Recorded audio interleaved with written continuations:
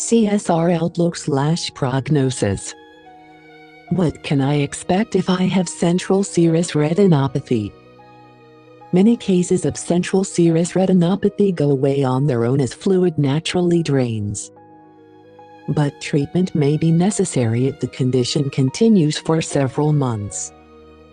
After the condition resolves, vision generally improves on its own, often returning to normal. But sometimes damage can be permanent, with vision changes that don't improve. The condition can happen again, even after successful treatment, in the same eye or your other eye. For this reason, you may need regular follow-up appointments with an ophthalmologist. Living with CSR. How do I take care of myself with central serous retinopathy? Some lifestyle changes can help you prevent or improve central serous retinopathy.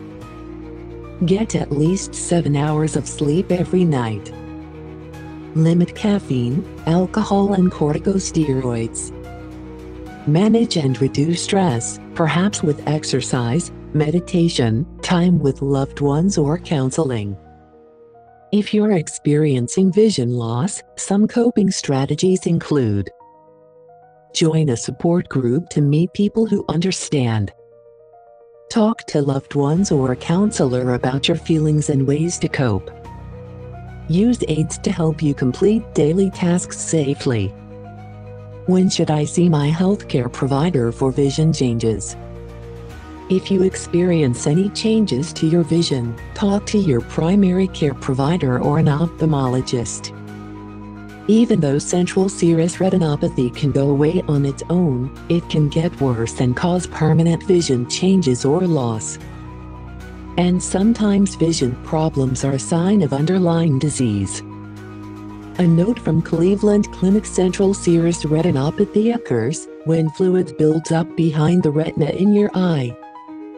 If you have any vision changes or loss, talk to your primary care provider or an ophthalmologist. Early intervention can help ensure that vision problems don't become permanent.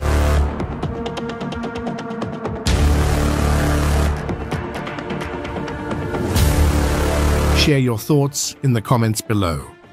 Don't forget to like this video and subscribe to our channel to show your support.